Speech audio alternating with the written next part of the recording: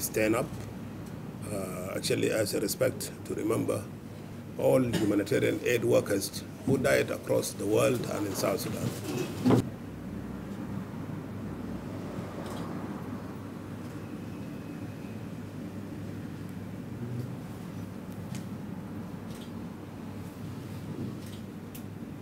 Thank you. Please, difficulties while striving to assist those vulnerable people who are affected by any form of disasters.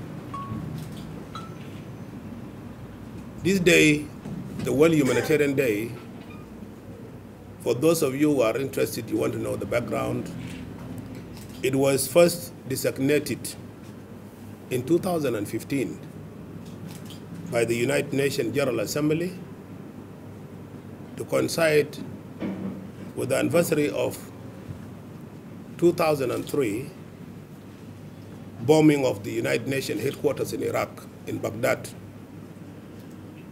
where 22 aid workers were killed by terrorists.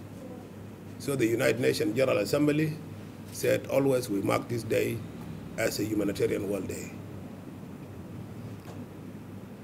This day,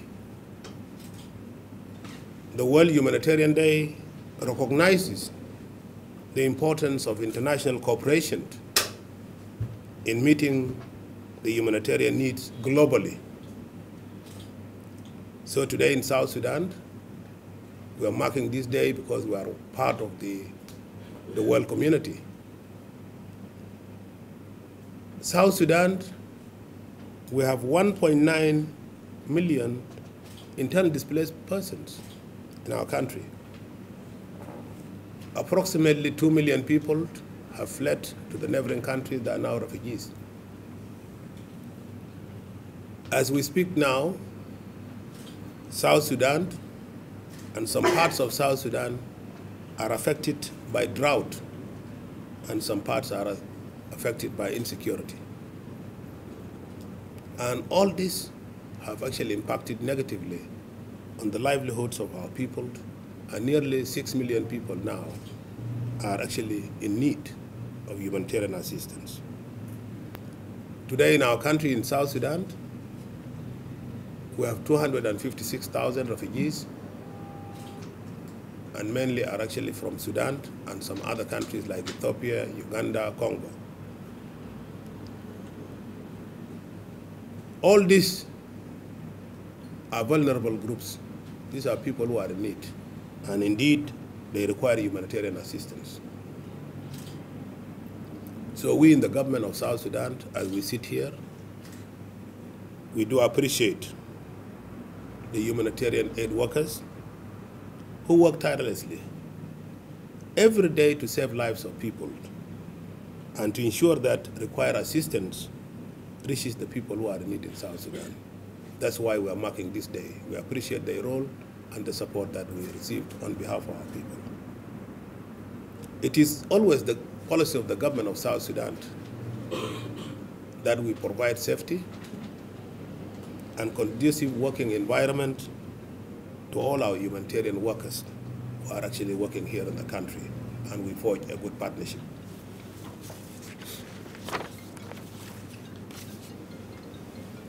Also, we in the government, I want to assure our partners that we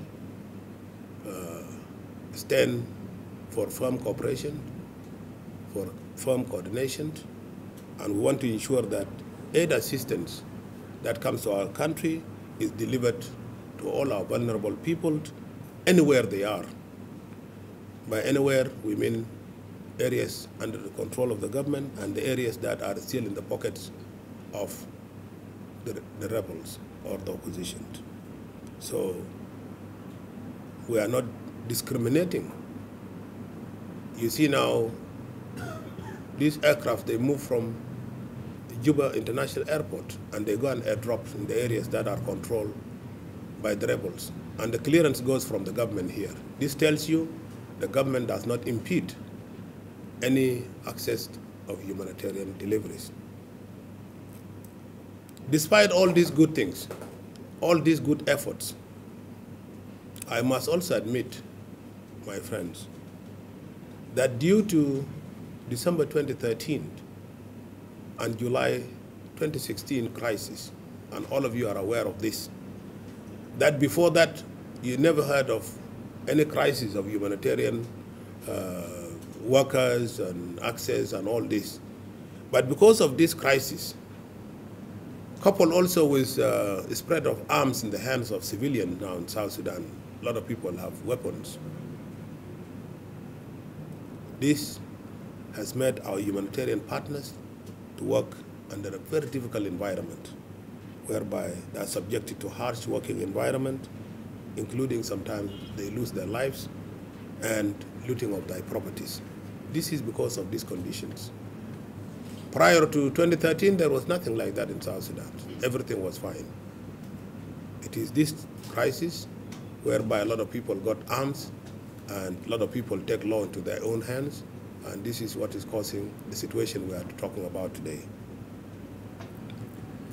These actions, we see them as serious violations of the United Nations and the human rights charters on the free movement and protection of our humanitarian workers. So humanitarian workers are supposed to move freely, but because some areas are not under our control sometimes, what happened on that side, sometimes we are not responsible for them.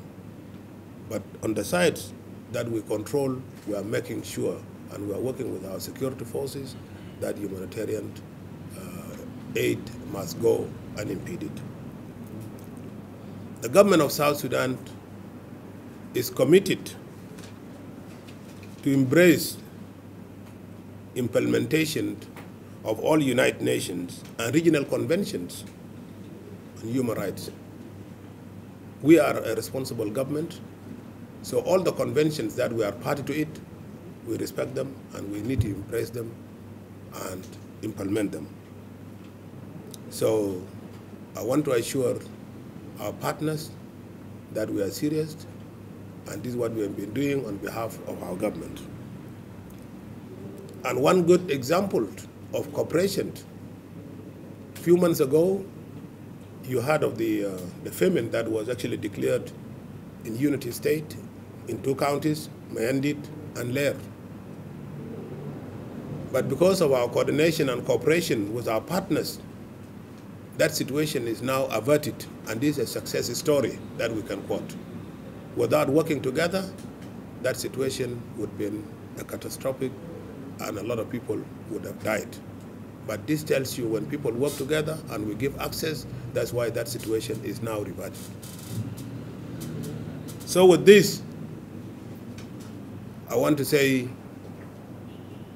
on behalf of the government, we thank all our partners, we thank all our donors, we thank all our press, and all our employees and our colleagues who are working tirelessly actually to see that humanitarian deliveries go peacefully to our people.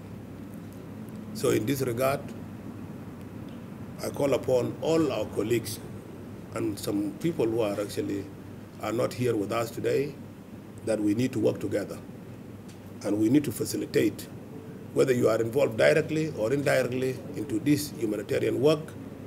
We want our people that we ensured that humanitarian aid goes to our people and the aid workers are not a target.